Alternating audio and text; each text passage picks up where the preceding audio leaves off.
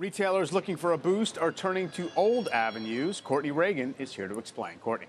Mike, look, so every brand wants to own their consumer, right? From the experience to the data. But after years of the direct-to-consumer model explosion, more brands are realizing the value of wholesale. After Nike exited about half its retail relationships between 2017 and 2021, it's coming back to Macy's and DSW. The news sent shares of footwear parent DBI soaring last week. Levi continues its DTC push, but its wholesale business grew 25% last year. PVH is deepening its wholesale partnerships.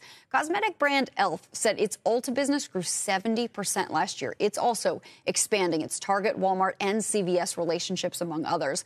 And after more than 100 years of selling direct-to-consumer, LL Bean moved into wholesale in 2020 in Nordstrom, Staples, and some others.